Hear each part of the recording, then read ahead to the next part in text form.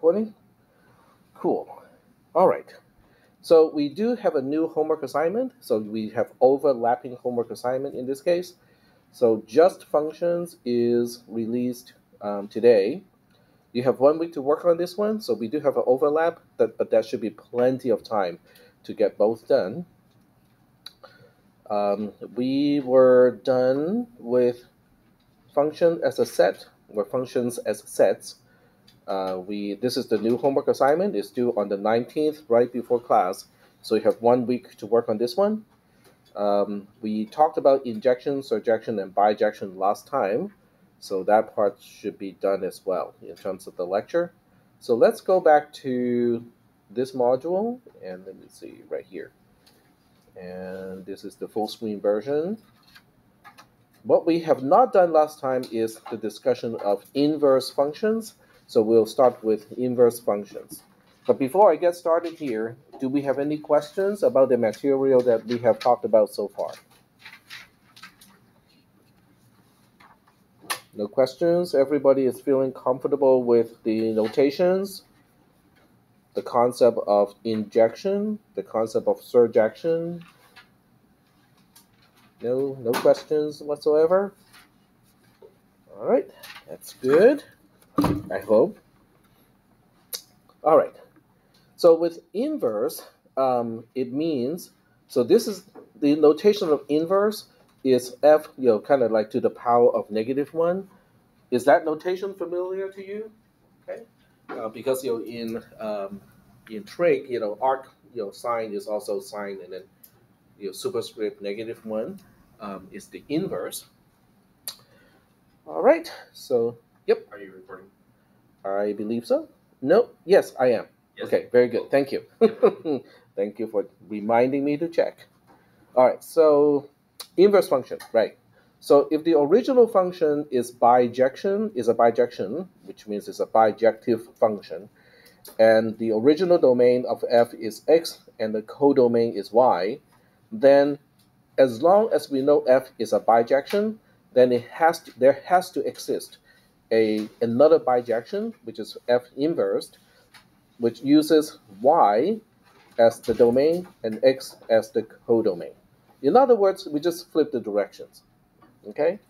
Such that for every element e in x, f inverse applied to f of e is just e. Okay, that's a kind of obscure way to look at things. So what we'll do is we are going to take a look at an alternative explanation of what this means. So I'm going to start up the screen share from the tablet. So let me move that to the screen that you can see. There we go. Okay, so I'm just going to work with things that you already know, okay?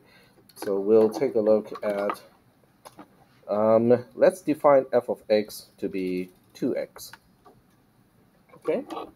So that means f of 1 is 2, f of 4 is 8, f of 11 is 22, and so on. So are we good so far with how f is defined? So how would you define f inversed in this case? 1/2 x, or would you use y in that case? Or I guess x because you're using x in the variable name. So 1/2, or x over 2. X over 2, well, x divided by 2, yep, there we go.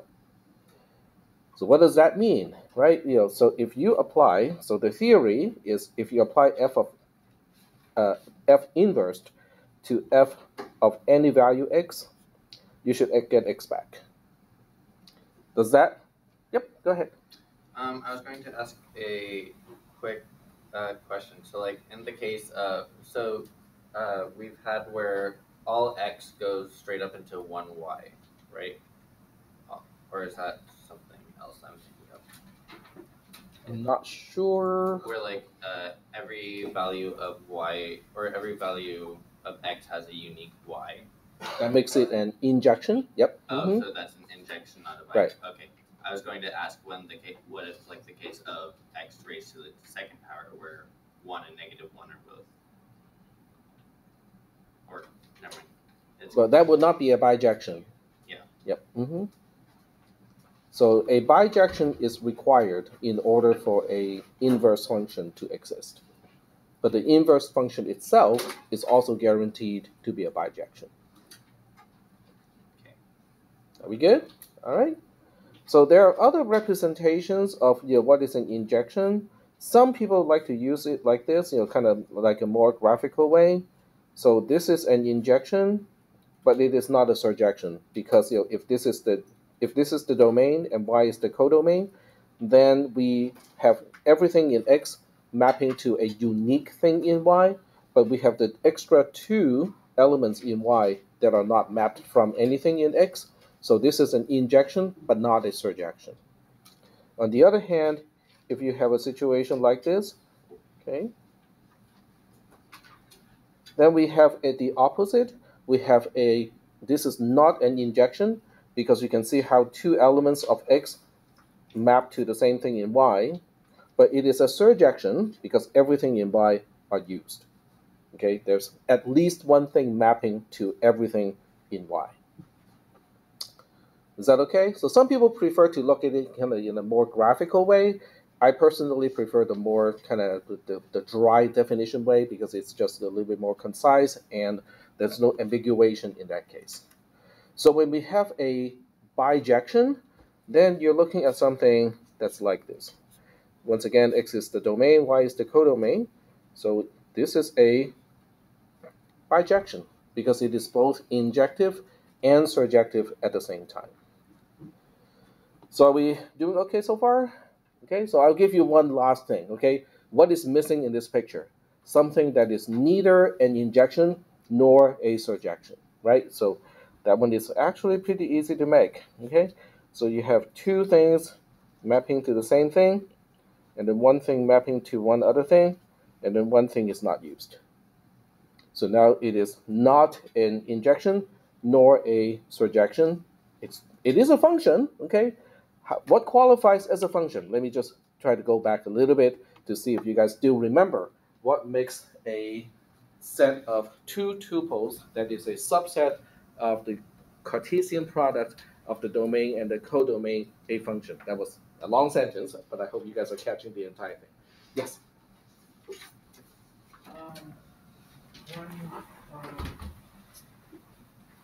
One codomain was only. Okay, I thought I had it. Hold on a second.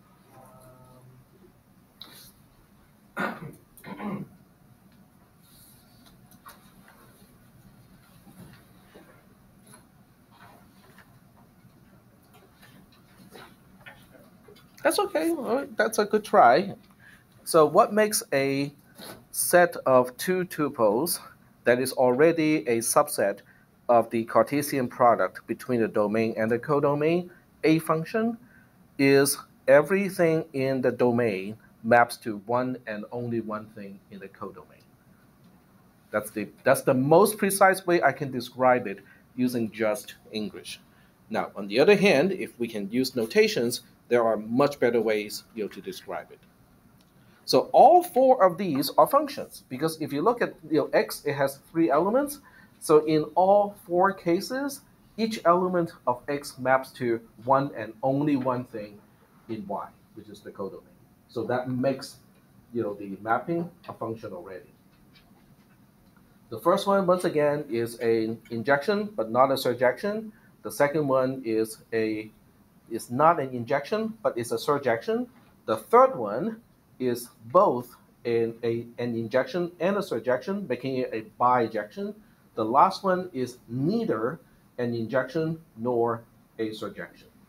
So we have four possible ways of qualifying a function, but all four are functions to begin with. So are we good so far? This is more or less a review of the definitions of injection, surjection, and bijection. We all good here? Okay. So if I were to say this is injection, this is surjection, then we are going to tick this one, cross this one, tick this one, check both of those, and cross both of those. All right. Okay. So getting back to inverse function. So in this specific example of defining f of x as 2x and defining f inverse as x divided by 2, does everybody see that if I apply f to x first and then I apply f inverse to the result of f of x, we just get x back? Is that good? All right. Okay. Excellent. Because that's the whole concept of an inverse function. All right, so we get back to this slide here. And I believe last time we talked about this one, why, in the case of a bijection, for every element in the codomain, and you construct a set P with elements looking like PQ, where PQ is an element of F, and if you look at the cardinality of this, it should be just 1. Which means, there's one and only one thing mapping to each element in the codomain. But f has to be a function to begin with in order for this qualification to further qualify the function as a bijection. So that's also kind of what we talked about last time. All right, so I'm just going to pause a little bit here and see if there are any questions about everything that I have mentioned in the past 15 minutes. Yep, go ahead. So with an inverse function, what basically is happening is the codomain and the domain, when you represent it as an inverse function, they flip. So y becomes the domain and x becomes the codomain. Yes. Yep. Mm-hmm. In fact, if you know the function already, you can define the inverse function because you're just flipping the two tuples. The second item and the first item just flip places. So the way to specify that, okay, so let's see if we can construct and describe an inverse function. Okay, so we'll try our best. So let's just say that we know f colon x points to y is okay. Is a bijection. There we go. Okay, so this is given. Okay, so we are given a particular function f. X is the domain, y is a codomain, and we also know it is a bijection, which means it is both injective and surjective. So how would we describe f inverse? So I'm going to use notations here. So we are going to say for every uv as a two-tuple that is an element of f, if and only if, let's see, excuse me, because for every element like this, then VU, remember we are flipping the order of the elements in the two-tuple, this has to be in F inverse. Now, is that a good definition of an inverse function? Let's check it out. Okay, so we are going to define a weird function. So we are going to define F. Okay, so before we can define F, we have to define X first, which is our domain. There we go. So we'll just say that X is 0, 1, and 2, and then Y is defined to be A, B, and C. Okay, and we'll go ahead and define F as a function. We'll just make it somewhat arbitrary. So we'll say it's 2 maps to A, 0 maps to C, and then 1 maps to the only remaining item, which is B. First of all, do we know whether this f is a function or not? I claim that it is, but does it meet the requirements to be a function? First requirement, are we looking at a subset between a subset of the Cartesian product between x and y? Yes. Okay, it looks like that. Okay, then the second question is every element of x mapping to one and only one element in the codomain, y? Okay, that works out. So f is a function. Next, is it an injection? Is f an injection?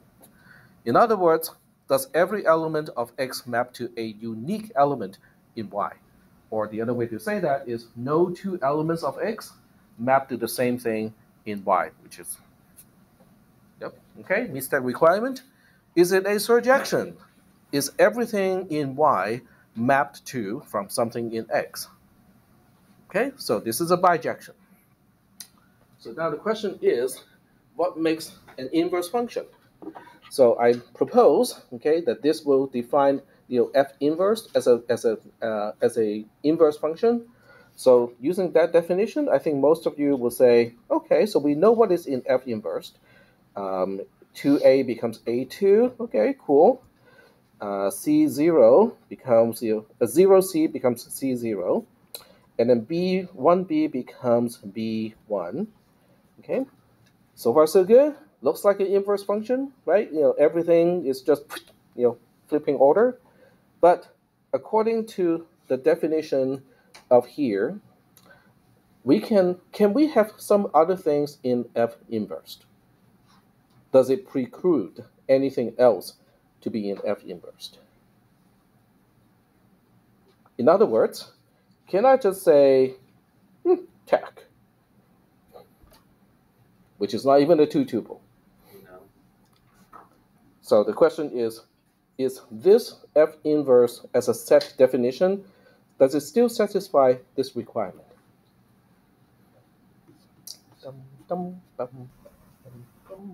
No.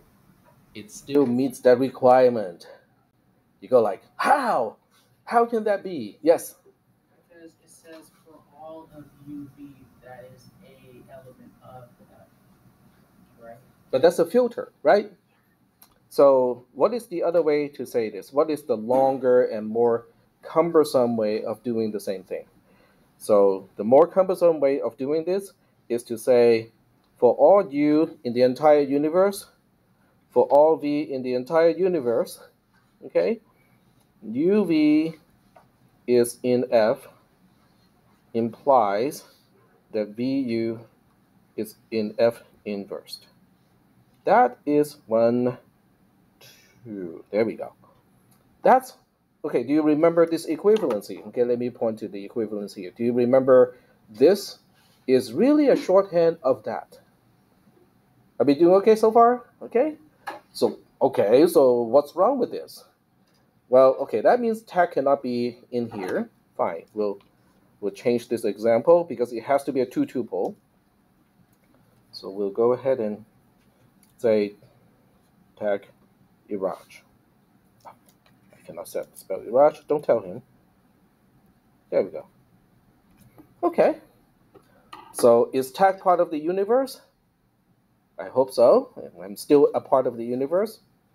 Hopefully for another decade or two or so. Iraj is still a part of the universe, right? So that means I can instantiate you as, okay, I know that sounds really weird. I can instantiate variable u as tag. I can instantiate variable v as Iraj, right? Because we are both a part of the universe. So now the question is tag comma Iraj as a two-tuple a part, an element of f? You look up the definition of f here and go like, nope, it is not. Okay, so that means the left-hand side of the implication is false. It's false. Okay, tag comma Iraj as a two-tuple is not in f. Okay, but what does that mean? What is the value of the implication? True. It is true. Okay, so that means it does not preclude tag Iraj as a two-tuple to be in f inverse. So what do we need to make sure that we actually make sure that happens?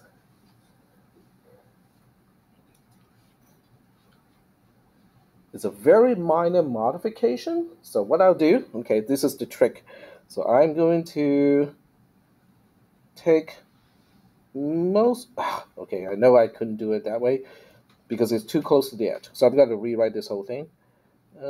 Shape black. There we go. So for everything in the universe U, for everything in the universe V,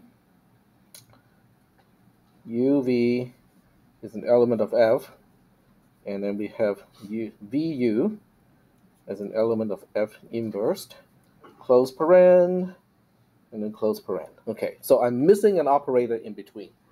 We know the implication doesn't work because it's too loose as a definition. Okay, it's too loose as an operator. So what do we need to do right here in order to say, but do not include extra stuff in F inverse? Like, if and only if. Very good. Okay, so that is the trick. Okay, so we can now say if and only if here. Now it works because it means tag Iraj is not in F, right?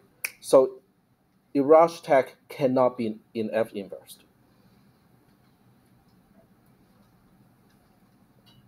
The if and only if makes all the difference here. Are we still doing okay so far? So the real difference here, why am I being so picky about this? This is the difference between if, which is just implication, versus if and only if, which is implication, but going in both directions. So in normal language, okay, in English, okay, whether you use if and only if, I doubt anyone actually use if and only if in a normal conversation, versus just if versus only if, most of the time it is not that important. From the context, most people will understand, oh, okay, you meant that. But in mathematics or in definitions like these, just missing the other direction back changes the meaning of the statement. So we have to be a little bit more specific when and be mindful of which operator we choose to use. If and only if versus just implication sounds like the same, but they are definitely not the same. Are we still doing okay so far? Does everybody understand the difference between the use of implications versus the use of if and only if or equivalence, and why only if and only if is making sense in this case? Good? Okay. So this statement here is helping us to define F inverse given what F is. Because if we can find some two tuple UV in F, then we know VU has to be in F inverse. Are we still doing okay so far with all of these notations? Okay, all right.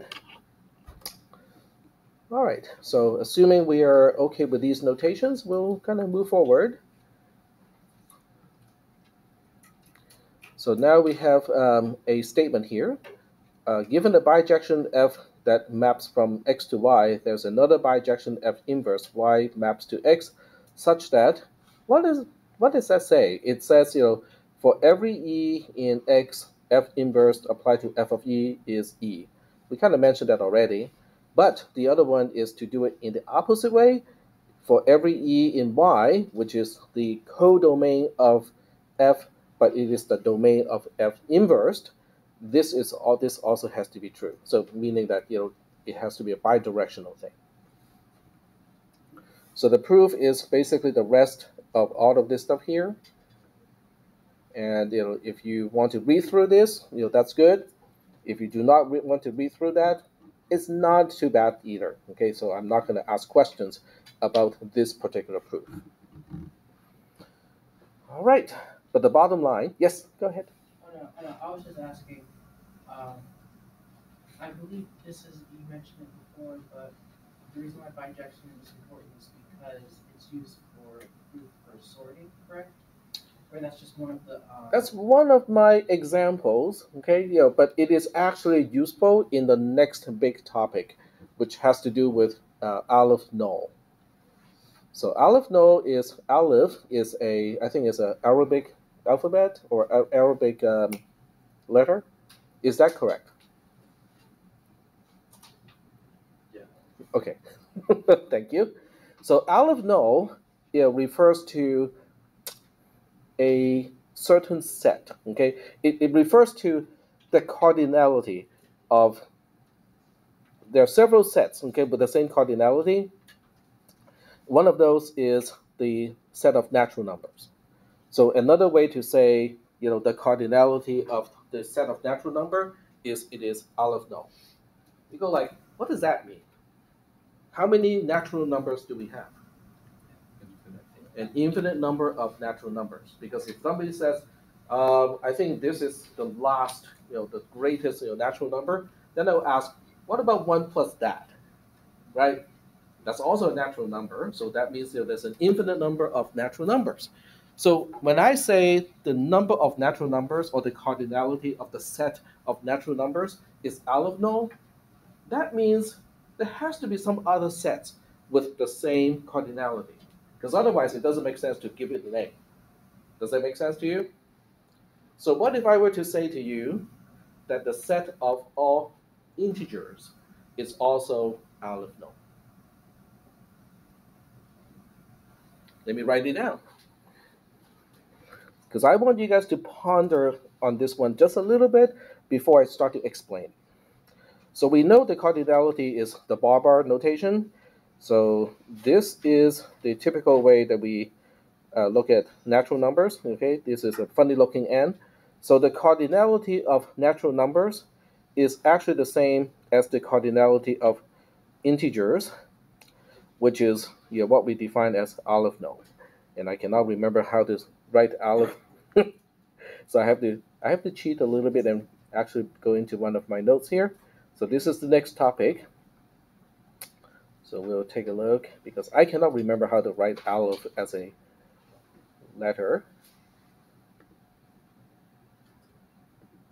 So I can look it up. Okay, there we go. So it kind of look like a squiggly N. So if I cannot completely write it correctly, please do not feel offended. Is that close? Is that close enough? Passable? Okay. All right. So that doesn't make sense, okay? It just doesn't make sense, right? Because if you think about it, every natural number is an integer. Does that work out? Okay. So that means the set of natural number is a subset of the set of integers. Yes? Okay. But not every integer is a natural number. -6 is an integer, but it's not a natural number. So you would think, I would think too, before this class, I would think that doesn't make sense, because if I really need to establish the relationship between the cardinality of the set of all natural numbers versus the cardinality of all the integers, it should not be an equal.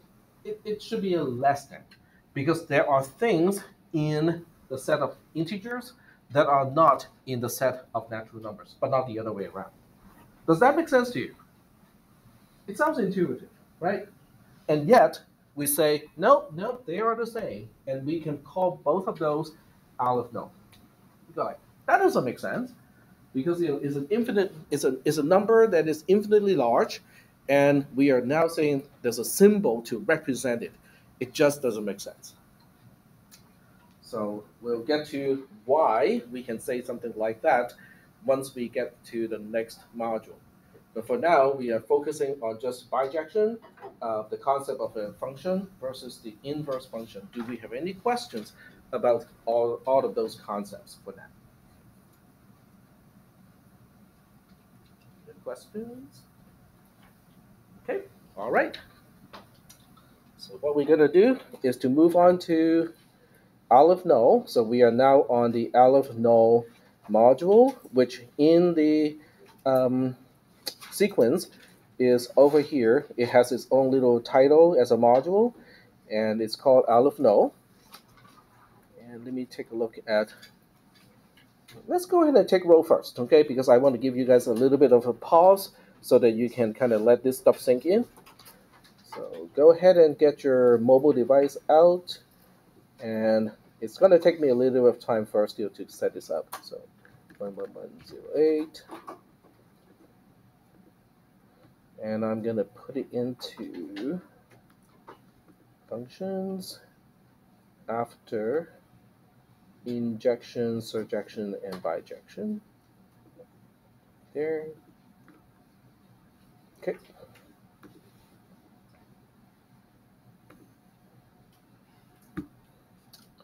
All right, so it's already there, but you cannot do a single thing about it because it's past due already. So let me go ahead and change that stuff first.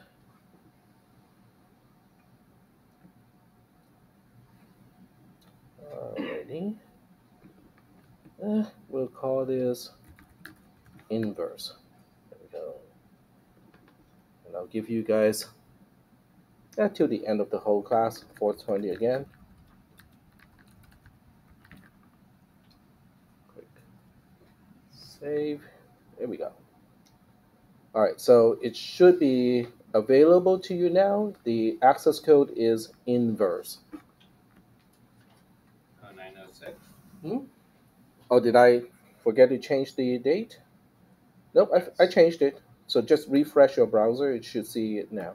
I just meant the title of it. Oh, the title? Oh, yeah. The title is still 0906. Forgot to change that. This part has to be scriptable.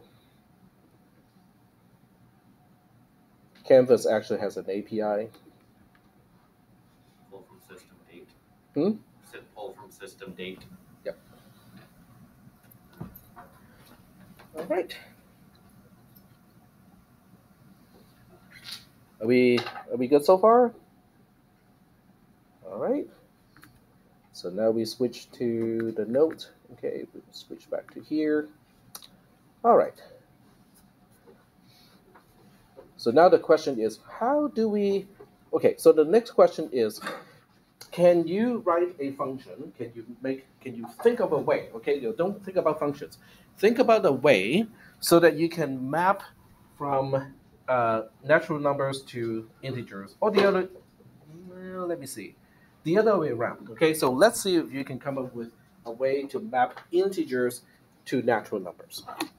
So we are looking for an f that goes from the set of all integers to the set of all natural numbers without any other constraints. Okay, so we just need a function right now. So give me some options. It doesn't have to be bijective, okay? So you can give me something that is like, oh, since you're only looking for a function, that's a function. Yep. What about the absolute value of x? Absolute value? Well, that'll work. Okay, so you can say f of x is the absolute value of x. That would do the trick, because that's going to map every integer to one and only one natural number. Okay, that works.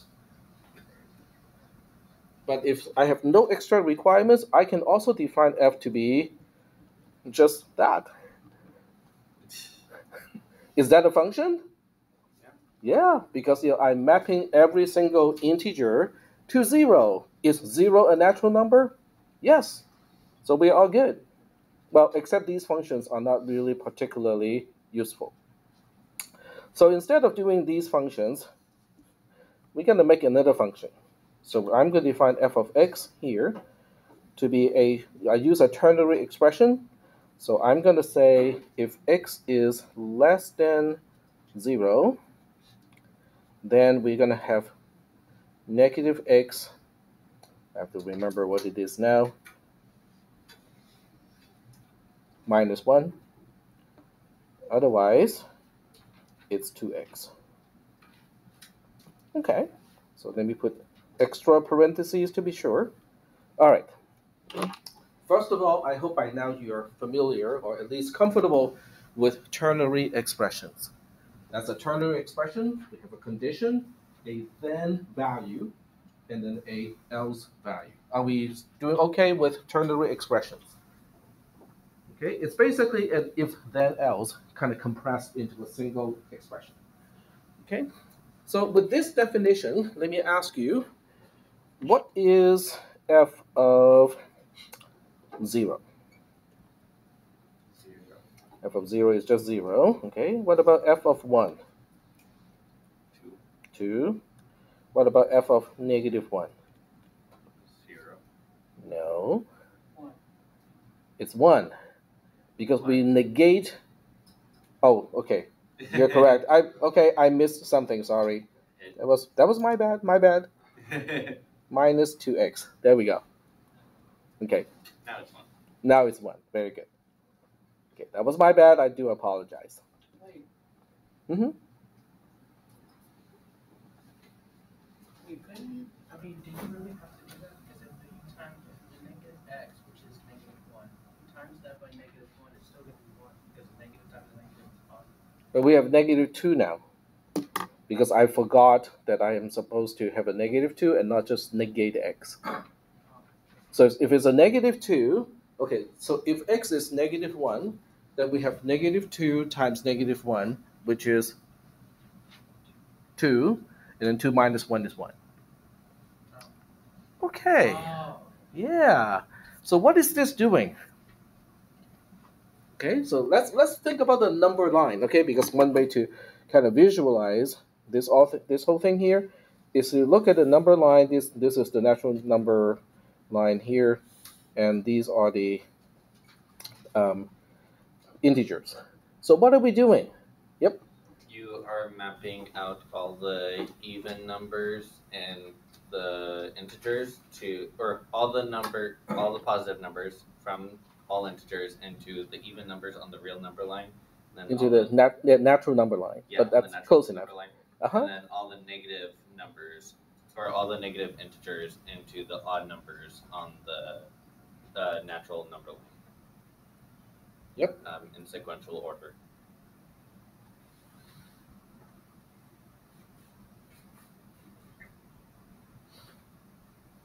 This is 0, and this is 0 as well. So that's what we're doing. Okay, is that a function? Am I mapping every integer to one and only one natural number? Yes. Can you think of an integer that does not get mapped? No, they all got mapped. Okay. Is it an injection? Yes. Am I mapping every integer to a unique natural number? Yes. Yes. Okay. It kind of makes sense, right? Because for positive ones, they all map to twice the original integer value. For the negative ones, they map to the odd numbers, in correspondence to the magnitude. Okay. So the third question is it surjective? How would you answer that question? In other words, if I just go to the natural number line and go like, bing, I'm picking this one. Which integer maps to here? Okay, can I always answer that question? Yes. And how would you figure that out? How would you figure out which integer maps to this natural number? I'm sure that we could do a formula for it. So we'll do it by hand first, okay? Just like what I said in my CISP 310 class, you start with doing it by hand, and then once you do it by hand a few times, then you start to generalize the approach. It's like, oh, okay, so that's how we do this, okay? So I'm just going to pick a number out of thin air, 691 as a natural number. So I'm asking you, f of what is 691? How would you approach this problem? You could do a ternary expression. Okay, but you're thinking a little bit too far ahead. I like where you're going, but I just want to do this one single one by hand. Okay. Just looking at 691, I want to figure out what integer maps to the natural number 691. So we could determine if it's even or odd. It is odd. Okay. So because it's odd, we know that it's going to be negative. And then from there, we know that the negative numbers were all multiplied by negative 2, and then subtracting 1. So we'd have to add 1 to this to make it 692. And so then add 1. From there, we could divide by 2 to get us 346. and then divide by -2. Yeah, so we divide by -2, which gives us negative 346. Right. So 692, the whole thing divided by -2 is negative 346. Yep, exactly. Huh. Okay, let's try another one. Could you write the ternary function again? Not yet. Or, Oh, you mean the original one? Yeah, the one that we're referencing. I'm not gonna write it again. It is in the notes too, actually. Okay. Yep. But it may not be exactly the same like this one, but it's about the same. I might have flipped the polarity of the Boolean expression and flipped the then versus the else, but it's the same idea. Okay. So the next one is easier because I'm giving you. Oops. Next page. So I'm giving you a even number to begin with. Let's say 468. Okay. So f of what? Okay. What integer is going to map to the natural number of 468? So the first thing we notice is it's an even number, right? So that implies your question mark is non-negative because 0 is non-negative. So if it's non-negative, what do we need to do? Simple stuff. Just divide it by 2. Yep, exactly. So 468 divided by 2 is 234. Okay, so this thing here is supposed to be negative 346. This thing here is supposed to be 234. So now that we have done it by hand and sort of kind of worked out how we do this, then we go like, the first thing we need to do is to figure out whether the natural number is odd or even. For odd numbers, this is what we do. For even numbers, this is what we do. So now we generalize the whole thing and turn it into an equation. So without flipping to another page, let me find a spot to do this. I will do it at the top here. So f inverse of x is to first determine whether it is odd or even. How do I do that? Ternary expression. Ternary expression. But what do we use as the condition of the ternary expression? The x mod 2 is equivalent to 0. Whether it is 0 or not. Okay. And if so, what do we do? If it is the case, that means we're dealing with this one here because it's even. And what do we do when it is even? Sorry? Divided by 2. Okay, so we just return x divided by 2. Otherwise, what do we do? Plus 1, then divide by 2. X plus 1 divided by -2. Because we have to flip the sign. So you can do the negation anywhere, okay? But it just has to be either negating the whole thing or you can negate the denominator. They would do the same thing. Okay, I think we just figure out the inverse function. That's why I use, you guys cannot see the entire thing because of the clock. No, you can see the entire thing right here. Okay, so that's the inverse function. So we have a function, we have an inverse function. Wait, hold on a second here. If f has an inverse function, what do we know about f? It's a bijection. Very good. Okay. So if it's a bijection, why does this matter? Because any set that has a bijective function mapping to or from the set of all natural numbers has the same cardinality of aleph null.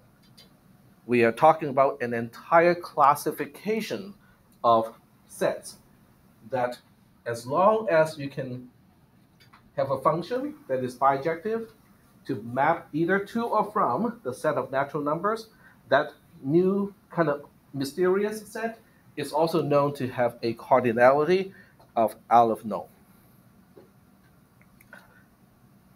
Is that okay? And this is also why we can now say, This is why, this is aleph null. And I have to remember how the squiggly goes. I think is that the correct direction? Yeah. Okay. Close enough. Close enough. All right. Okay, well, that's kind of mysterious already because we are looking at the set of integers and the set of natural numbers. The set of natural numbers is actually a proper subset of the set of integers, and yet they have the same cardinality. It's like, it doesn't make sense. So we'll work on something that's even weirder. Okay, we'll look at coordinate system. Okay, so we are going to take a look at a coordinate system. So we are looking at, we'll just say natural number, Cartesian product with natural number. I know I'm bad with these notations. So we look at this set here, and then we ask, what about this one? Okay, what would be in this particular set? Let's call this set X. Okay, so set X is going to have what kind of element? 0, 0 is in X, right? 1, 0 is going to be in X. 200, 600 is in X, and so on. Are we doing okay so far? So for those of you who have done any work with game programming, or graphics stuff, this is just like, but this is just how we designate pixels on the screen. Pixel stands for picture element. So every picture element has a X, offset and a Y offset. This is the X offset. This is the Y offset. Okay. Are we good so far? Okay, so the set X is what we're interested in, and then we are asking, what is the cardinality of this X here?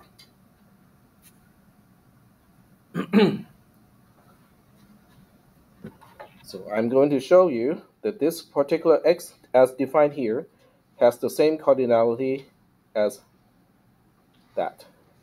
Okay, I know that. You go like, but that doesn't make sense. It absolutely does not make sense because the natural number is a single line, right? And then X here is a two-dimensional kind of thing because it spans a space, two-dimensional space in this case. It just does not make sense. Well, all we need to do is to find that bijection. So how would you create a bijection so that you can map from X to the set of natural numbers? And because as soon as we find that bijection, we are done proving that the cardinality of X is aleph null. So how would you do that? In other words, how do we define a new function? We'll call this g. Okay, so we want to find function g such that g is mapping from the Cartesian product of natural numbers, mapping it to just the set of natural numbers. And we want g to be bijective.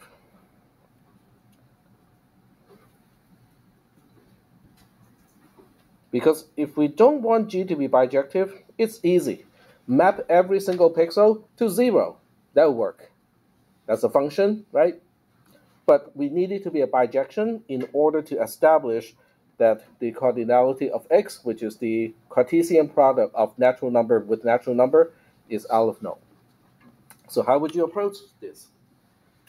So this is where, yes, go ahead. I was just thinking something simply before. Have X or U be two total of U be a natural number and B be just 2 times U.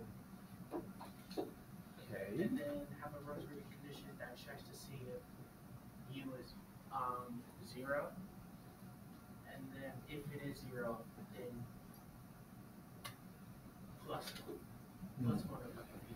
That would not be a bijection because you would end up mapping multiple pixels to the same natural number, I think. Wait, how? So you can work through a few examples. I really need to see the expression because I cannot. My audible Okay, basically what I'm trying to say. Mm-hmm. UV. Okay, so you have a two-tuple of UV. Mm-hmm. U can be any natural number. Mm-hmm. So can be. Yeah, so can be. But okay. Basically, if U is 0, then +1, then +1. +1 to what? +1 to V. +1 to V. So we have V +1. And then what do we do with it? And then if U isn't 0, then times 2U equals V. Wait, but you cannot change U or V. Oh. Because U and V are inputs. They are basically your parameters to the function. And we want to figure out what value to return. And we want that to be unique to the values of U and V. Okay? So, all right. So this seems to be a mathematical question that can, kind of challenge, the mathematicians. But a person who has experience, laying down tiles would answer this one. It's like, oh, I know the answer right away. Why do you think that is the case? How many people have tried to lay tiles in the bathroom or kitchen or anything like that? I'm just talking about square tiles. So how do you lay tiles? First, you gotta put A lot of line. you gotta put the cement mixture of the what do you call it? Grout. The grout. Mm-hmm. And then you gotta make sure that all the pieces are the same. You gotta, Right, but what is you gotta have a pattern. Right, but let's just say we're going for like super boring. It's just everything is a square, and we are not looking for specific patterns. So the question is, with a room this big, and let's just say we're dealing with tiles about this big, are you going to row it? Do it row by row. How are you going to do it? Or are you going to do it randomly? Like I'll just put a tile here, put a tile here, and then when we see a gap, we'll just have to cut a tile. Get half a tile and squeeze it into the gap. So how do you do that? Row by row. Row by row. Well, that's not how the professionals do it. The professionals do it in a diagonal way. All right. So Just grind up all the tiles into very small bits and just shove it all down. So the professionals would do something like this. They would lay down a tile here. So this is the first tile. This is the second tile. This is the third tile. Fourth tile. Fifth tile. Sixth tile. The seventh. And so on. Okay, there's a reason for this, okay, because if you lay down the entire row first, you can end up with a crooked line, and then all the additional rows can amplify the crookedness. But if you do it this way, then it doesn't happen like that. So, and then you hold on a second here. I think we just answered the question, right? Because all you have to do is to fill in the space in a diagonal way. So, okay, that's not intended. Let me get rid of that stuff. There we go. All right, so you just basically go like this. And then you just keep sweeping in a diagonal way and expand the diagonal lines in this direction. Does that make sense? Okay. So that's why, someone who has experience, laying down tile will answer this question right away. It's like, oh, I know how to do that. Because now, even if your room is infinitely large, you still would be able to lay down tiles to cover that room. I mean, it would take an infinite amount of time to cover the entire room, but given any time, you'll be in the process of doing this, right? Okay, so we're going to fill in a few more values here. So the next one is going to be 10, 11, 12, 13, 14. Okay, so I think this is good enough. Okay, you look at this and go like, okay, so is that it? I mean, that we got the answer. Well, sort of. Because if I were to ask you, and I say, I want to figure out what is the g of the coordinate of 101 and 414. What is that number? 6,008 null. And then you guys would go like, well, give us a few weeks, we'll figure out the answer. Right? Because you're basically filling in. Oh, okay, I cannot. What did I do? I think I just clicked the wrong button. Okay, there we go. So if I ask you what is the value of your corresponding to row 101 and column 101 and row 414, you're gonna have to do fill until you get to that diagonal line, and then work all the way up to that particular cell. Then you can tell me, oh, so the natural number corresponding to this location is blah blah blah. Okay, and that's if you try to do the calculation or try to figure out the solution without a closed form. What is a closed form? What does it mean in math? There's an end on both, or there's an end on both sides. So a closed form means you're only using operators that we're familiar with, like addition, subtraction, square, power, division, mod, that sort of stuff. Okay? So if I want to get the closed form of this function g, how would we do that?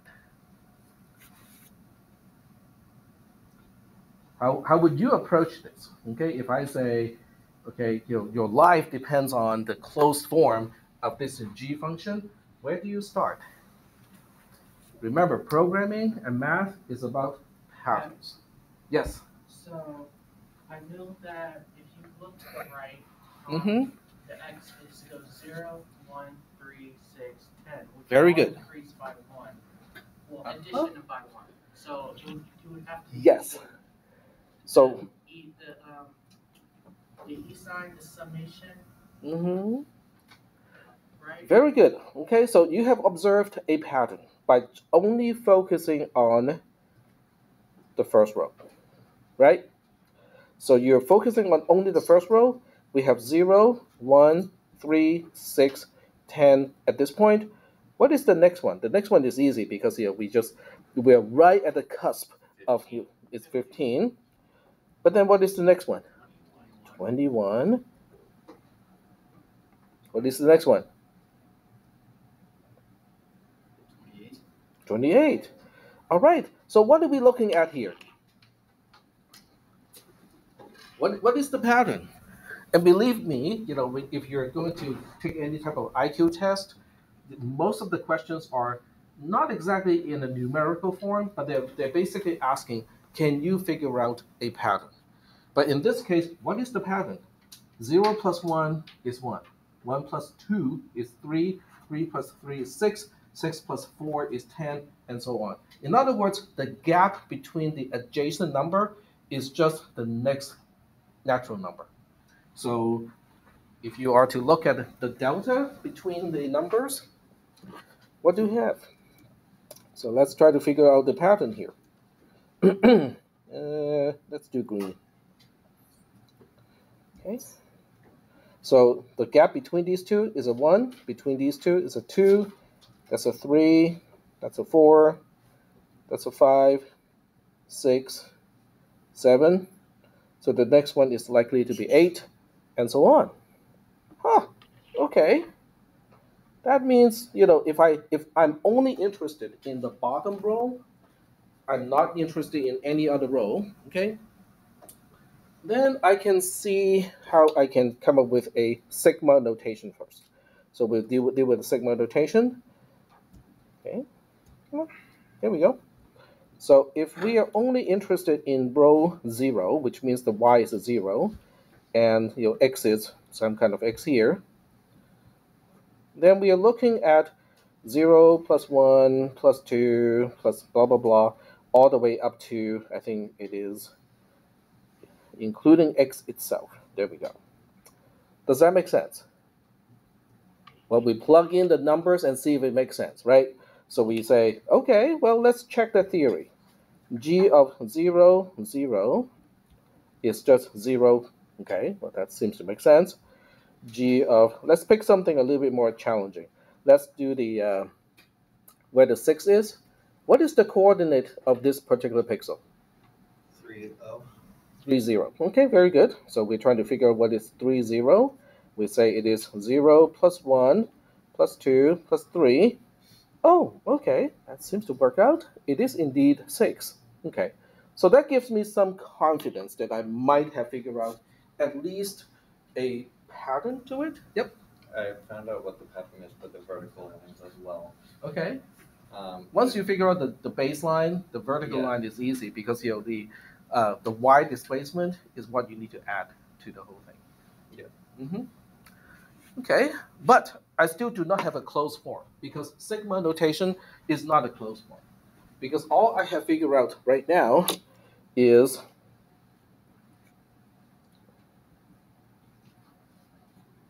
that, right? Now, some of you would look at this in your sigma notation and immediately know the answer to that question because you have been taught already of what that sigma notation would boil down to as a closed form. What if you have not? Okay, what if you have not been exposed to the closed form of this sigma notation? How do you figure out the closed form of that sigma notation? What would you do? What do you notice when you go through these examples? Okay, so we're going to go like the sigma of I going from 0 to 6, okay, is of I is just 0 plus 1 plus 2 plus 3 plus 4 plus 5 plus 6. So what is the pattern here? Okay, when we look for a pattern, we're looking for something that is constant, something that can cancel out, something that can simplify this whole thing. So we look at this and go like, I think I can see a certain pattern here. If I add 0 to 6, it is 6. If I add 1 to 5, it is also 6. If I add 2 and 4, it is also 6. This 3 is kind of dangling. Huh. So, and how many times do I have to add 6? Looks like it's something like 6 divided by 2, right? Because I'm pairing up the first item with the last item, the second item with the second last item. So that means I have approximately 6 divided by 2 pairs to begin with. And then I have a dangling unit, which is kind of like, I'm just 1/2 of that x is, but I'm just kind of dangling. I don't have anyone to pair up with. Does that make sense? All right. So, but what if we have I going from 0 to 5 only? Okay, then we have 0 plus 1 plus 2 plus 3 plus 4 plus 5. 0 and 5 pairs up. 1 and 4 pairs up. 2 and 3 pairs up. We are good. We don't have a dangling thing running around because there's an even number of items to add as opposed to there's an odd number of items to add. Are we doing okay so far with this pattern? Like what we are seeing here? Is that okay? All right. So it would appear that I have two cases. We have a case when it is even and the case when it is odd. The first one is when it's odd. The second one is when the numbers are even. So what I have done so far is to identify that we have this. This is what I really enjoy doing. Some people do quilting. Some people garden, and I do this sort of thing. This is my hobby. Okay, so you look at this and go like, what is that? Well, let's take a look. Okay, I know you may not want to derive these things, but you should be able to follow the derivation. All right, so the first line, are we okay with the first line? Because that's exactly what we saw earlier. Okay, and then we generalize it using the sigma notation, okay? But it's not a closed form because a sigma notation is just a shorthand. You still have to add up all the individual items, which is tedious. And then we notice that if x is an odd number, then we have an even number of items, and we can just break up the original sigma into 2 sigma, where this is the first half of the sigma, the first half of the number, this is the second half. On the other hand, if x mod 2 is 0, which means x itself is even, then we have an odd number of items where the single out item is exactly x divided by 2, and then we have the first half and also the second half. Are we good? Oh, doing okay so far?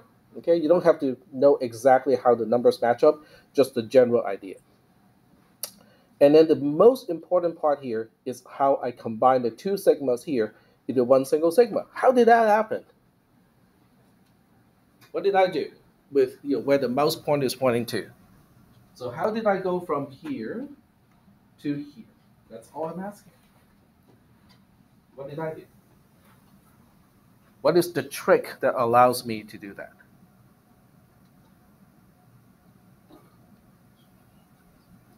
I'm missing one intermediate step here. From where to where? Hmm?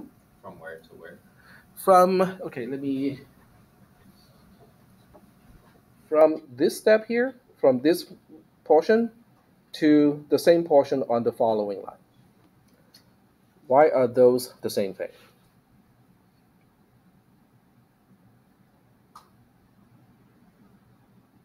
I'm missing one step in between that I did not spell out. Okay, so what do you do when you see notations like this? Okay, what if you're required to understand the derivation? You sit down in the corner and you cry. At first, yes. At first, yes, that would be a natural response to most people. And then what do? You plug in concrete values, okay? Instead of looking at some kind of unknown x, okay, you just go like, okay, we know x is supposed to be a odd number because this is the then value of the ternary expression. So you go like, okay, well, go ahead and pick a odd number, okay? Pick some low odd number, okay? Not 691. 5. 5. Okay, so you say, okay, what if x is 5? So if x is 5, then this one here is going from 0 to 2, and then this one is going from 3 to 5. Okay, all right. So the first sigma goes from 0 to 2. The second sigma goes from 3 to 5. Okay, all right. So that means we are generating 0, 1, 2 for this I. We are generating 3, 4, and 5 for that I. Is that okay? All right. So now you look at the second one, and you go like, okay, we are combining the two sigmas back into one single sigma, but it doesn't look like the original one. So what is the trick here? It goes from 0 to 2. And this I is still generating the usual, which is the 0, 1, and 2. What about this term here? X minus I. X is 5, by the way. So I is still going from 0 to 2. 5 minus 0 is 5. 5 minus 1 is 4. 5 minus 2 is 3. So this term is generating the same terms that this I is generating. Is that okay? So that's what is allowing me to combine these two sigma into this one single sigma here. They go like, but Tech, aren't we just running in circles? Because we started off with a single sigma, we break it up into two sigmas, and now we're back to one single sigma. You go like, what did we gain? Wait, this I here is canceled by this minus I here. And I is the only thing that is changing per iteration. X is a constant. In our example, X is 5. It doesn't change.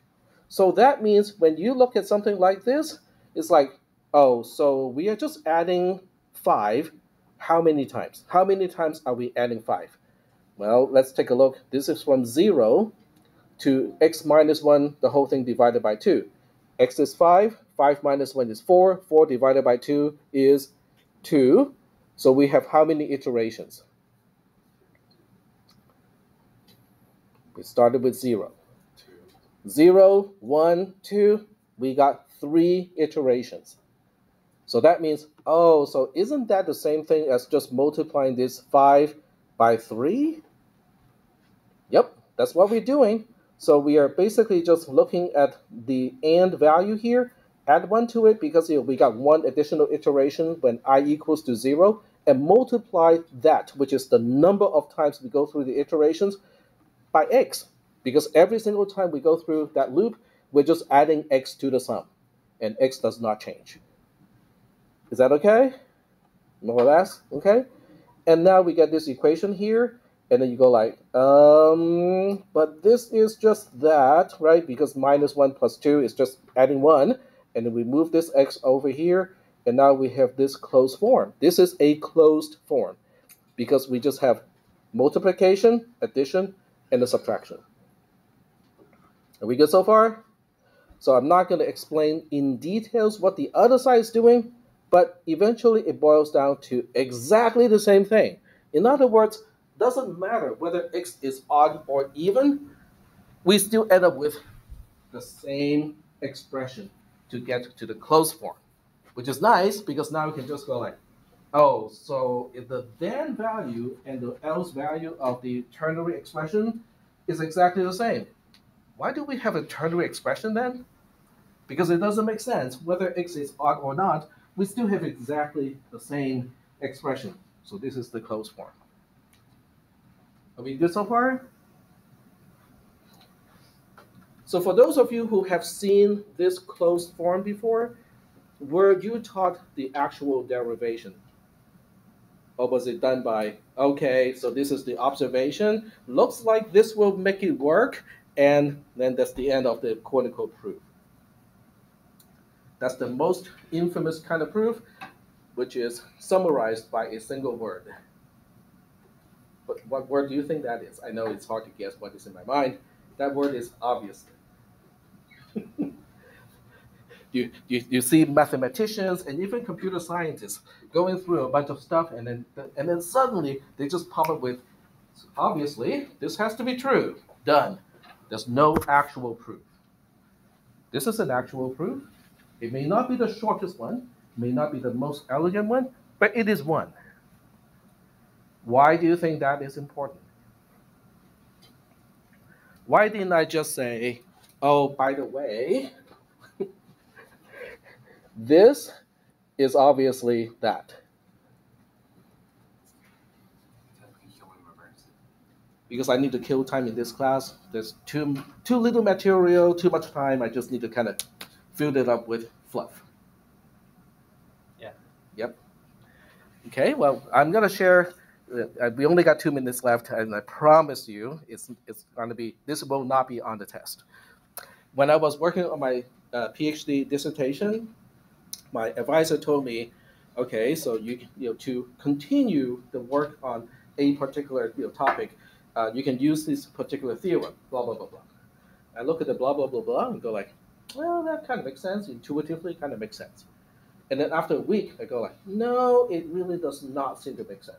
So I went back to my advisor and I asked him and go like, do we have a proof of this particular theorem? Because if my entire dissertation is going to be based on this theorem, I really want to make sure it is true. My advisor said, yeah, it's done in so and so's master's thesis. So I went up to dig up the master's thesis, and guess what kind of proof it had? Obviously. They go like, no, it's not obvious to me, okay? And I told my advisor about that. He said, no, you can just go ahead and move on. I mean, it makes sense. I go like, but it doesn't make sense to me. I spent 1 week to come up with a counter example, because to prove something is not, is wrong, you just need one single counter example.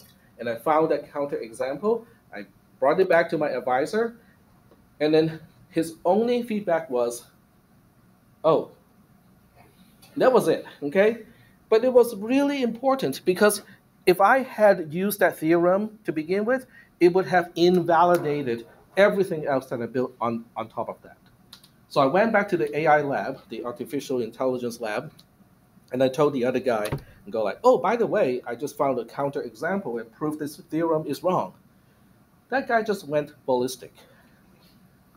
Guess why? Because he's done with his master's thesis already, or close to being done, and his entire master's thesis was based on that theorem. Just outside that one example, this works.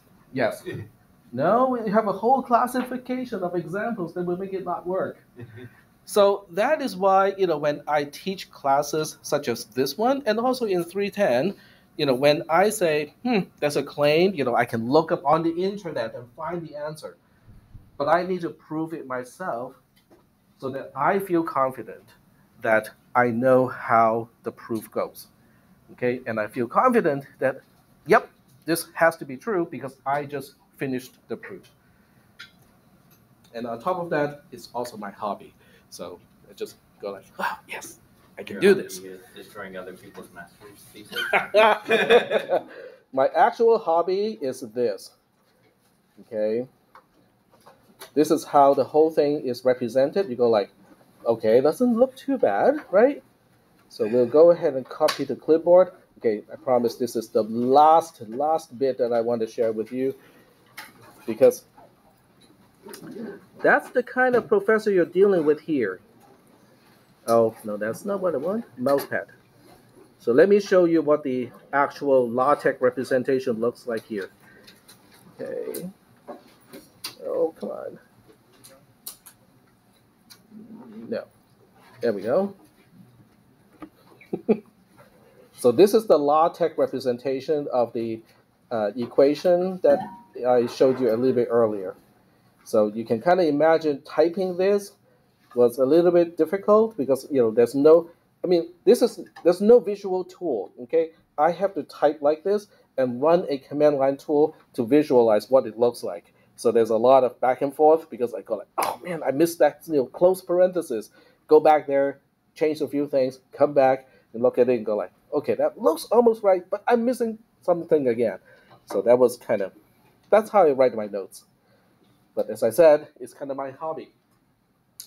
All right, so for you guys, okay, I want you to read ahead, okay? So we are kind of done with this part here. So I want you to read ahead at least up to the beginning of G inverse. In other words, I will get to the closed form of G relatively quickly on Wednesday. But we'll also get into how to figure out the inverse of G, which means I'm giving you a natural number. 60,613. Where is it in the tiles? Okay, so we want to reverse the process. My notes actually talk about the process of finding the inverse function. So you can read through that, okay, because it's basically reading through just reasoning of how to derive an answer, which I think is actually more important than the answer itself. All right, so I'll see you on Wednesday, same time, same channel. That's a reference to the original Batman series.